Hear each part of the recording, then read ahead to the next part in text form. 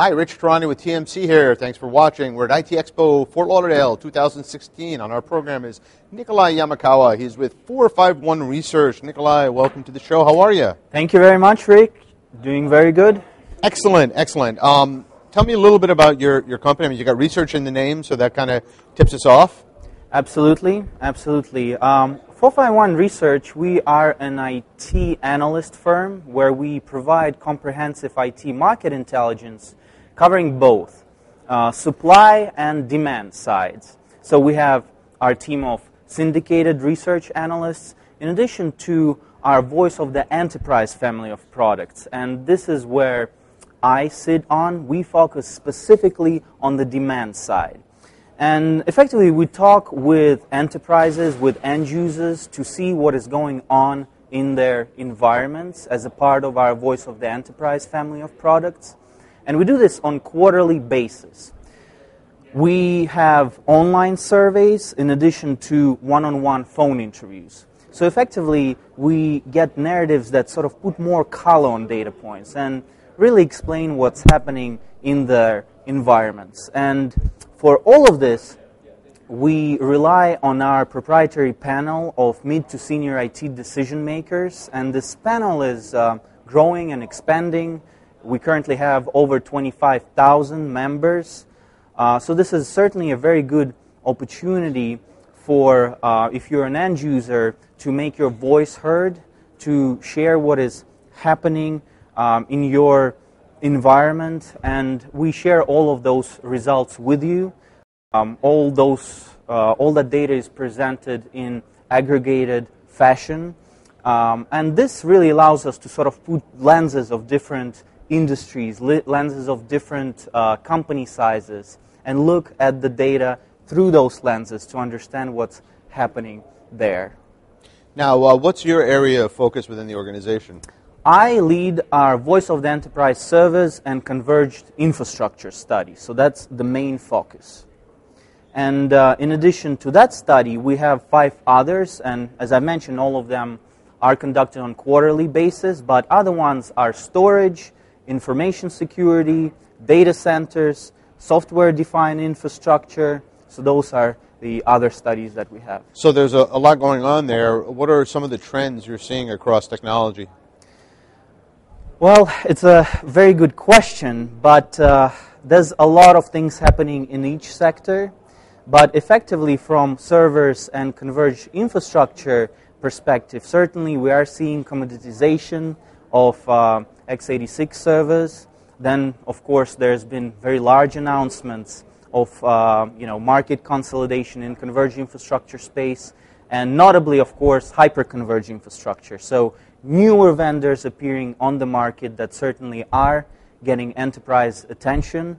Some of them also, filing for IPOs, as we heard recently with Nutanix.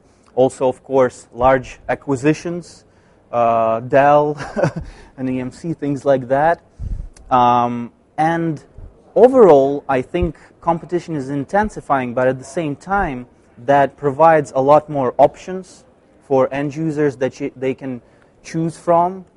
It requires a change of how people think about IT. The role of IT is changing as there's no more sort of siloed functions in converged infrastructure. And with that, certainly comes a lot of organizational changes. So this is what we're seeing in the market right now. That's exciting stuff, right? The IT market's always changing, it seems. Never standing still.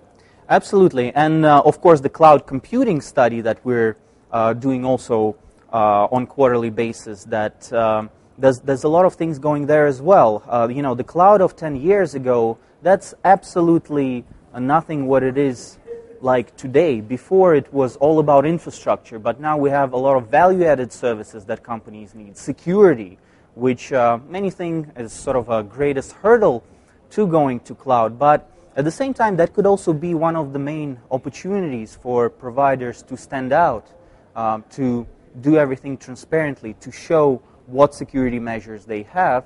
So that's also a good way to differentiate for some of those. Now, should companies be thinking about hybrid before they go fully to the cloud?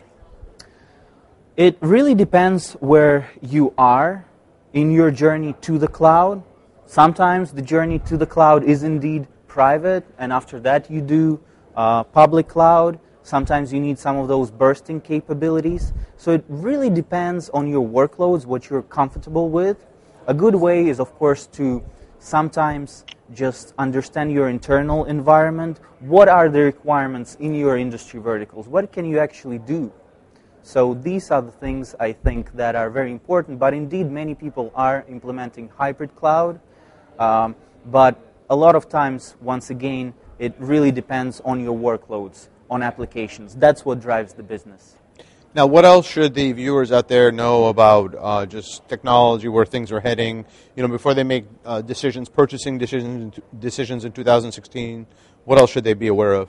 Well, I think that it's a good question. I think that it's important to view vendors not just as someone you have contractual obligations with. You need to choose a partner. You need to choose a vendor that is willing to hold your hand along the journey. So, for example, someone that will be there, to do those training activities, educational activities, not just after you deploy their product, but even prior to that. So you really need to choose a partner. And to do that, talk to them early on. See how they respond to your requests. Is that someone that you feel confident marching forward into this cloud world, be it public cloud, be it private cloud, perhaps converged infrastructure world where you can sometimes streamline the journey to private cloud using some of those converged infrastructure offerings that combine storage, compute, and or server virtualization along with other software. So you can streamline your route to private cloud, but you need to have a vendor that is a partner rather than just someone you have contractual obligations with. Great advice. Now, why do companies choose 451 instead of other research companies out there? Like, give me some of the differentiators. Well, first of all, the panel that I've talked about that consists of 25,000 pre-screened senior to IT professionals, that's unprecedented in the industry. Because what we do is that we have those deep dive conversations with those people.